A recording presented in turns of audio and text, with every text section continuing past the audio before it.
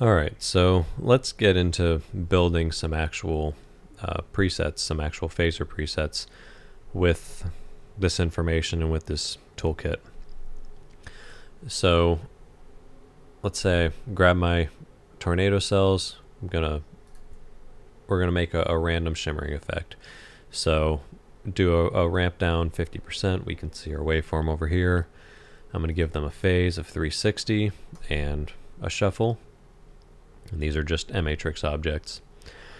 And I'm going to store with their MA3 information universal. And just to show you what this macro is, store universal. Again, we're trying to keep all of our information as universal so that it can be reused by any fixture. And we want MA3 enabled, so that's what this /MA3 yes is for. In my user profile, I keep MA3 disabled by default, because if I'm storing a color preset, if I'm storing a position preset, if I'm storing anything that's not a phaser, I generally don't want to have MA3 in it. But when I'm storing a phaser, I very much do want to have MA3 in it. If you don't turn this on, you will end up with selective information forced into your preset. So I'm going to hit store MA3 universal into a new preset. Now sometimes when you do this, you'll see an S pop up anyways. This will generally happen when you, for example, if we go to the second step and we tweak our transition, and let's say we, I don't know, change our deceleration into that as well.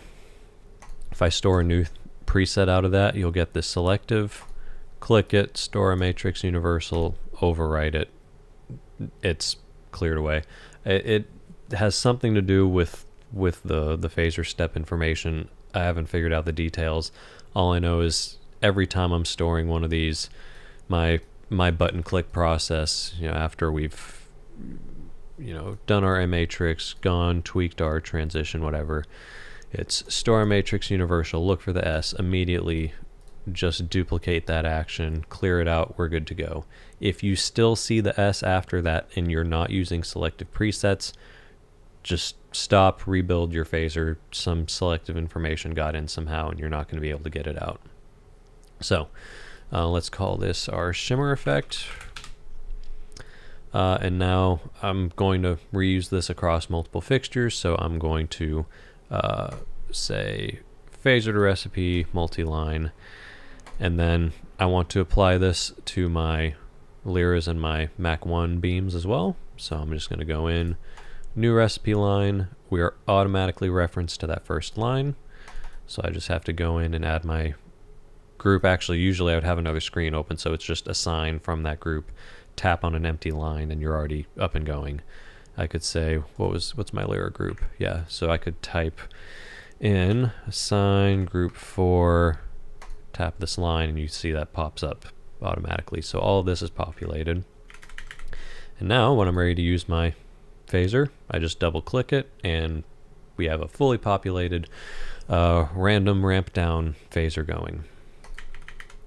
But now I want to update it.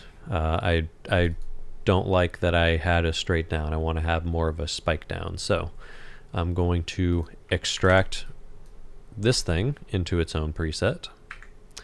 So I'm going to say phaser extract this preset, and I'm going to tap an empty space. An appearance is applied to it automatically just to help it stand out, as well as whatever you've configured to be the prefix on the name. So I want to update this form, so I'm going to hit call as recipe template on this preset. So what's going to happen here is that it's going to copy every recipe line from this preset into your recipe editor, and then it's going to say if programmer, so anything that's in the programmer will get sucked into your selection. This is good for situations where you are updating a single base preset. That's what I'm calling the thing that's living in here. This is the base preset, this is the recipe preset. If you're updating a single base preset, this is great. I can go in, I can again modify my transition, can change my deceleration value, acceleration value, whatever, change the measure on it, and hit update and clear out. And now when I double tap this, all of those changes have been applied. If you are trying to tweak just one fixture type though, it can get hairy. So I'm going to copy that over. So I'm going to extract this one and I'm going to show you what I mean. So I've also got this macro for call single line. What this does, and this is also plugin operated, I hit that and I tap the recipe preset, and it looks in that preset for anything that is referencing another value elsewhere, meaning anything that is referencing one of these essentially, and it gives me a list and lets me select which one I want to be editing. So if I select the Mac1 beams, it uses the information from the Mac1 beams line and just grabs that group, puts it at that preset. In this situation, we are not using the recipe editor, which means we actually get our MA3 pulled in as well. When we did the call as recipe template, we did not get that, so we would have to update the form first, see that we, make tweaks on that based on the MA3 that we already have, store that, and then come back to tweak the MA3 separately. This approach lets us tweak MA3 and waveform at the same time.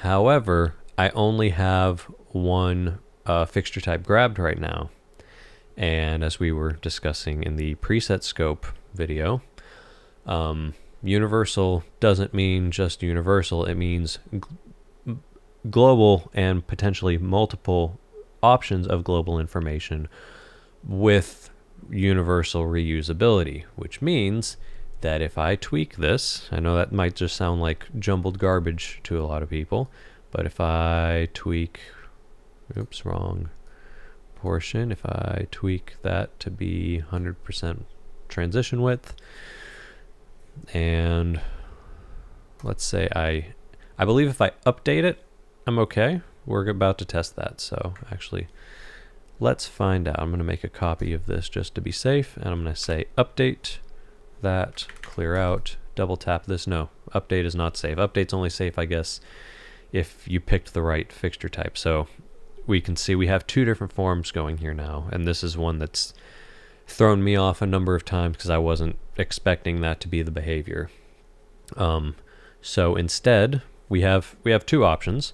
If we want that to be what gets applied to everything, believe this is what we just did with it. That sure doesn't look like it has a matrix applied to it, does it? It says phase 0 to 360. Oh, because I grabbed the wrong instance. We can grab that, store a matrix universal, and overwrite, and that'll solve our problem. I think. Is that not? Oh shoot, that might have been the wrong. Oh, that was the original, sorry. So if I call the Mac1 beams, we go in, we increase our transition width.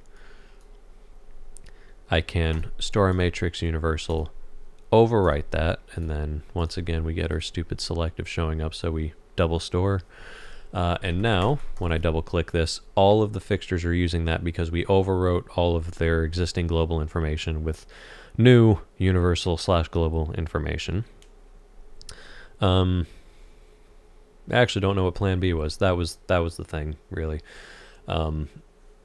So just be mindful of that. Anytime you update, if you're only updating a single line especially, but really anytime you update, it would be a good practice to just double check afterward that all your waveforms are the same, if they're supposed to be the same. You could intentionally keep multiple waveforms in that same line. I wouldn't recommend it just because it gets harder to start separating out what's being updated where and how and all that. That's the whole point of doing the single line version. So if I go in here and I copy this instead, make copies of the actual source information, and apply my groups to that. Group 3, group 1, group 4, and then delete the lines that were just referencing it. Now, if I'm wanting them to all do separate things, I can extract them all as separate presets, and I can call the single line for my MA3 beams. I can give that one, let's say I want that one to have a shorter width for some reason. Actually be more, probably be more likely I would want that on the tornadoes, just to get a little more negative space out of them. So I pull up the tornadoes, I go to that step, I shrink it. At this point, since I'm only updating one fixture type, I could use update, that should work just fine. When I double click this, we see our two waveforms, but if I call just the tornadoes, we see the tornadoes are all doing the narrower version, the MA3 beams are all doing the wider version, the Lyras are all doing the wider version. So that's the way that I've started preferring to break it up, so that I know specifically that each group is working with independent information.